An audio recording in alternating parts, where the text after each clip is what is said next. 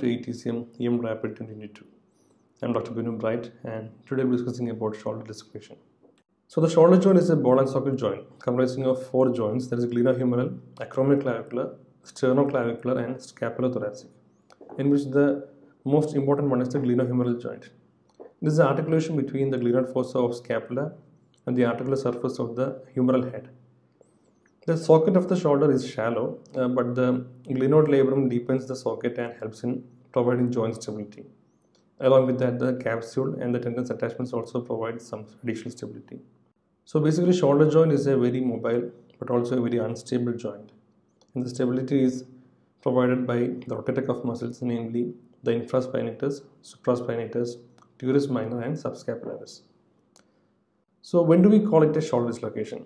So basically, when the head of the humerus separates from the scapula at the glenoid humeral joint, we call it shoulder dislocation. And it can happen in different directions. When the head is coming in front of the glenoid socket, we call it anterior dislocation. It is the most common dislocation, coming to more than 95% of the cases coming to here. And it usually happens when the arm is extended. Followed by the next presentation is posterior dislocation, which comes to about 2 to 4%, in which the head of the humerus is moved behind and above the socket. And this is an uncommon type of dislocation and usually caused by seizures or an electric shock like situations. And the least common is the inferior dislocation, where the head of the humerus is pushed down and out of the socket toward the armpit. And this is the least common type of dislocation. So in case of shoulder dislocation, the history is very crucial, because asking the mechanism of injury and the position of the arm at the time of injury can give an idea about the type of dislocation. In anterior dislocation, the arm will be abducted and externally rotated. In posterior, the arm will be abducted and internally rotated. And in case of inferior dislocation, the arm will be fully abducted and the elbow will appear to be often flexed on or behind the head. So on clinical examination, we may be able to notice a loss of normal contour of shoulder on the affected side, and the patient will complain of severe shoulder pain. And the range of movement will also be decreased in the affected side. Along with, we may be able to palpate the humeral head. The apprehension test which we do for the stability of the shoulder joint will also be turned positive. So the combination of abduction, extension, external rotation with sufficient force will cause an anterior dislocation. And there are multiple types of anterior glenohumeral dislocations, and in which the associated arm is usually in a slight abducted state with external rotated, and the shoulder is squared off, lacking the normal rounded contour. The patient resists any abducted movement of adduction and internal rotation, and often cannot touch the contralateral shoulder with the hand of the affected extremity. And the humeral head can often be palpated anteriorly. The axillary nerve is the most commonly injured nerve, and this nerve will be tested by pinprick sensation over the skin of deltoid muscle. So pre-reduction radiographs are advisable when there has been a history of significant trauma, unless time is crucial because the circulation has been compromised. Because radiographs are needed to differentiate between dislocation and fracture dislocation, which may have similar appearance on physical examination. But the techniques which we use to treat them are very different. So obtain an AP or anterior posterior view, and along with that either an axillary or a scapular lateral view or a Y radiograph before attempting reduction in patients with first time dislocation, or if a fracture is suspected, or to confirm the anatomic type of dislocation and to identify any associated fractures. So although the anteroposterior radiograph will reveal the dislocation, the axillary or the scapular Y radiograph will indicate whether the dislocation is anterior or posterior. And the post-reduction radiographs are valuable in confirming the success of joint reduction and as well as for providing documentation. And in the event that the joint redislocates after the patient is discharged from the ED, this can also be used as a valuable proof. The shoulder dislocations or subluxations combined with proximal humerus fractures will usually require orthopedic intervention and may even require operative repair. The incidence of shoulder dislocation with associated fracture increases with age and rises with each decade of life. And now coming to the general treatment of anterior glenohumeral dislocation. So basically in most patients, the shoulder dislocation will produce a significant amount of pain and muscle spasm. and so therefore it is essential to provide appropriate analgesia. The muscle relaxation and pain management should be tailored to the individual patient, and it may include NSAIDs, opiates, or benzodiazepines, and intra-articular lidocaine injection or procedural sedation. The use of procedural sedation is very common, but any reduction technique may be attempted without any medication when performed slowly and atraumatically. So, although one can significantly reduce the pain with IV medications, the most effective way to reduce pain is rapidly reducing the dislocation. An intra-articular injection of 10 to 20 ml of 1% lidocaine reduces the pain associated with reduction and can complement the procedural sedation. So basically, after sterile skin preparation, we can introduce the needle at the hollow created by the displaced humeral head and inject about 10 to 20 ml of 1% lidocaine, just inferior to the acromion. Ultrasound can also be used to facilitate this injection, intra-articular injection, and perform neurovascular examination before and after the reduction. So there are numerous techniques which can be used to reduce the joint, like the traction counter traction technique, Stimson technique, scapular manipulation technique, Coker's technique, Milch technique, Cunningham technique, and Ferris technique. And all these reduction techniques can be categorized into three main categories as traction, leverage, and scapular manipulation. So the first one is the traction counter traction technique or the modified Hippocratic technique. So in which the patient is kept in a supine position with the arm abducted and elbow flexed at 90 degrees. A sheet is tied across the thorax of the patient and then around the waist of the attendant, and another sheet is tied and placed around the forearm of the patient and at the elbow level and the waist of the physician.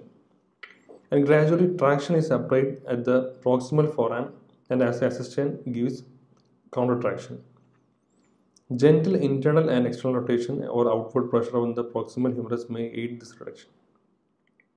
So next is the Stimson technique, in which the patient is kept in a prone position on the table with the affected limb hanging freely over the edge, and about 10 to 15 pounds of weight is suspended from the wrist, which is about 5 to 7.5 kg, and gradual traction from the gravity overcome the muscle spasm, and in most cases achieves the reduction by about 20 to 25 minutes. And sometimes we can also inject intra-articular lidocaine to reduce the pain in this procedure. Although time consuming, this is a very safe and effective and easy to learn technique. And next is scapular manipulation technique, which is also a variant of the Stimson technique, in which the patient is positioned in the same way with weights, and after adequate sedation, the physician tried to push the tip of the scapula medially with the using the thumbs by stabilizing the superior aspect with the scaphoid hand. And this technique has reported a 96% success rate. So the next is the Coker's technique or the external rotation technique. So in which the patient is placed in a supine position with the affected arm adducted to the patient's side, and with the elbow flexed at 90 degrees of flexion, the arm is slowly externally rotated. So no longitudinal traction is applied, but the movement is performed slowly so as to allow for the spasm and pain to resolve. And the reduction usually completes before reaching the coronal plane and is often not noticed by either the physician or the patient. And if needed, the elbow may be brought to anteriorly and internally rotated to the opposite shoulder. So the next is the Milch technique, and in which the arm is abducted to 180 degrees along with external rotation and with simultaneous pressure over the humeral head. And along with that, inline longitudinal traction is applied with continuous pressure on the humeral head until the dislocation is put back in place. Next, we have a different technique. There is a Cunningham technique, which is a combination of both humeral and scapular positioning with a specific massage of spasming biceps muscle. So basically, the patient is seated in a comfortable position, upright as possible, with shoulders relaxed, and supporting the affected arm slowly and gently move the humerus into full adduction with the elbow in flexion, and give the hand of the affected extremity resting on the physician's shoulder, and gently massage the trapezius and deltoid so as to relax the patient, and then gently massage the biceps at the mid-humeral level and ask the patient to elevate and shrug or retract the shoulders and continue the biceps massage. And the goal is to wait for the patient to relax fully and have the humeral head slip back into place. So the next is the Ferris technique. It is the abbreviation for fast, reliable, and safe. It is a modified Mills technique and may be used as an alternative of choice. It has shown a success rate of more than 90% without any use of sedation, anesthesia, or analgesia. So we place the patient in a supine position and hold the patient's wrist with gentle traction in a neutral position. And the limb is moved anteriorly and posteriorly in small oscillating movements on the outstretched arm and start abducting the arm slowly while continuing this traction. And once the limb is abducted to 90 degrees, the limb is externally rotated and continues to abduct the arm past this position. A reduction is usually achieved once the limb is abducted to around 120 degrees. Successful reduction of the acute posterior shoulder dislocation without general anesthesia have been achieved using Freitas method. The complications associated with anterior dislocation include recurrence, rotator cuff tears, humeral head bony defects, heel sac deformity, glenoid labral defects, and rarely neurovascular injuries. And the most common complication is recurrent dislocation, and in case of children and young adults, it is more than 90% chance.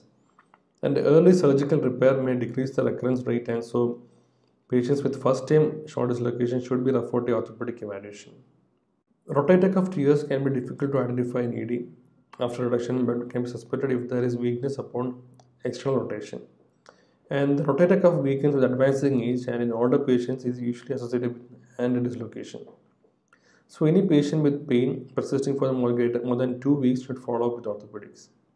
Next are bony injuries, which are common and include fractures of the humeral head, that is heel sac lesions, then glenoid, that is bony bankard lesion, and tears of the anterior glenoid labrum, that is soft bankard lesion, and greater tuberosity. And such fractures are usually evident on the post-reduction films, and there is no specific ED treatment that is advised to follow up with orthopedics. Vascular injuries are rare, but when they occur, they tend to involve the axillary artery in elderly patients, and clinical findings of vascular injury include absent radial pulse, axillary hematoma, bruising of the lateral chest wall, and an axillary bruit. And nerve injuries may occur in up to 10 to 20% of the 25% of acute dislocations, and a result of mainly traction neuropraxia. And most involve the axillary nerve and resulting in loss of sensation of skin over the upper arm. And this injury is temporary and resolves spontaneously. And the motor portion of the axillary nerve supplies the teres minor and the deltoid, and the injury can result in weakness of the shoulder abduction and external rotation. Other nerves that will be injured are radial, ulnar, median, musculocutaneous, and brachial plexus. So the next is posterior glenohumeral dislocation. Posterior dislocation may occur with the humeral head in the subacromial, subglenoid, or subspinous position, but most often it occurs with the humeral head posterior to the glenoid and inferior to the acromion. The subglenoid and subspinous positions are usually rare. The usual mechanism is an indirect force that produces forceful internal rotation and adduction, or a direct blow to the anterior shoulder. And on examination, there is a prominence of the posterior shoulder and the anterior flattening of the normal shoulder contour on the affected side, especially when compared to the non-affected side. The patient will be unable to external rotate or abduct the affected arm. The scapular Y radiograph is diagnostic of posterior dislocation, and the same can also be demonstrated using an axillary view. The reduction of a posterior dislocation is performed with the patient in supine position. Apply traction to the adductor arm in the long axis of the humerus, and have an assistant gently push the humeral head anteriorly into the glenoid fossa. Fractures of the posterior glenoid rim, a humeral head, or the reversed heel sac deformity, a humeral shaft, lesser tuberosity are common complications. Neurovascular and rotator cuff tears are less common than in anterior dislocation, but obtain a post-reduction radiograph to confirm successful reduction. Immobilize the shoulder with an arm sling and advise the patient to follow up with an orthopedist. Inferior dislocation is associated with significant soft tissue trauma or fracture because the mechanism of injury is usually a hyperabduction force which levers the neck of the humerus against the acromion. And as the force continues, the inferior capsule tears and the humeral head is forced out inferiorly. The patient may present with humerus fully abducted and the elbow flexed and the patient's hand on or behind the head, and the humeral head can be palpated on the lateral chest wall. The reduction consists of traction in an upward and outward direction in line with the humerus. and have an assistant apply counter traction, and reduction is signaled by a clunk. The arm is again brought to the patient's side and immobilized by a shoulder immobilizer. Complications include severe soft tissue injuries and fractures of the proximal humerus, the rotator cuff, which usually become detached and require orthopedic follow-up, the neurovascular compression injuries, which are usually found but almost always resolved after reduction, and when the humeral head is buttonholed through the inferior capsule, the dislocation is irreducible and operative reduction may be required. And finally, disposition. After reduction, place the arm in a shoulder immobilizer or sling that maintains the shoulder in adduction and internal rotation, and provide instructions to orthopedic follow in 1 week for uncomplicated dislocation and within 1 to 2 days for dislocations complicated by bony or soft tissue injury. Thank you.